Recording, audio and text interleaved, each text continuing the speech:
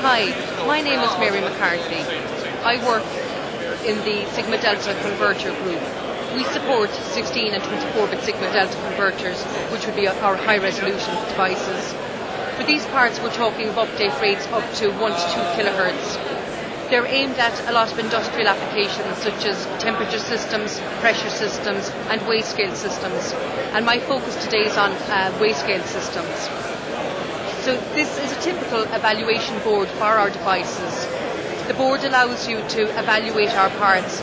So you can look at RMS noise, you can take several thousand samples from the part, work out histograms, what the noise is and what accuracy you can achieve from the part for the various update rates and gains that are available on the part. The focus today is on this demo that we put together, and the demo just illustrates how the device can be used in a weighscale application. So again, the standard evaluation board is interfaced to the load cell, and what I have here is some software that will identify some coins. So at the minute we have 4-cent coins on the load cell. So one application where the part could be used is actually as a counter scales. So for example, if I take off the coins, it now identifies 3 coins, 2 coins, 1 coin.